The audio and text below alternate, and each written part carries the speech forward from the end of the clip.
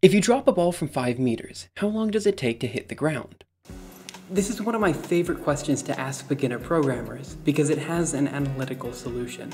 Let's start with the kinematic equation. X equals x naught plus v naught t plus 1/2 at squared plus 1/6 bt cubed and higher order terms.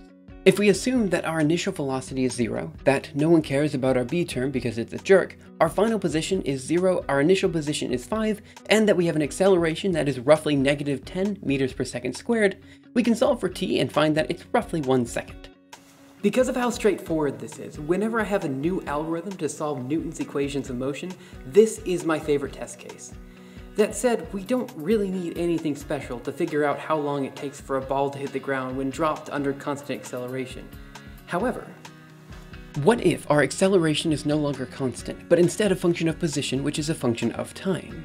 Imagine, for example, an asteroid moving through multiple planets' gravitational field. Well, in this case, we're going to have to rethink how we implement this in code.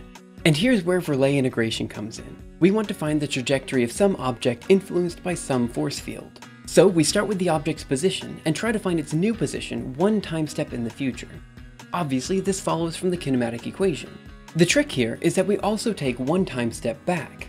In the time step back, we see that both the velocity and jerk terms are negative, which is incredibly important because when we add them together, these terms will cancel out, leaving us with an error term of delta t to the 4th. Which is pretty good, but what if we actually need that velocity for something, like maybe calculating the kinetic energy? Well, never fear, Stormer is here. He said that we could calculate the velocity of any object simply by taking its position one time step forward and its position one time step back and dividing by 2 delta t.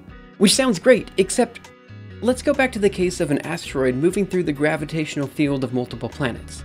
Here, it's obvious that the initial velocity of the asteroid actually impacts its trajectory. Don't worry, those crafty computational physicists thought of something for this too. It's called the velocity Verlet algorithm, where they basically said, screw it, we're just going to use the kinematic equation every time step. It's exactly what you think it would be. There's more information about the Verlet, Stormer Verlet, and Velocity Verlet algorithms on the Arcane Algorithm Archive right now, so feel free to check it out. But here's where I drop the ball and you pick it up.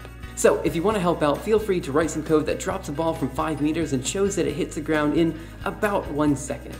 Submit the code in any way you want via pull request, Twitter, even in the comment section below, and I'll take the cleanest implementation of every language submitted and put it into the algorithm archive. Outside of that, thank you so much for watching, and I will see you next time. Toodles!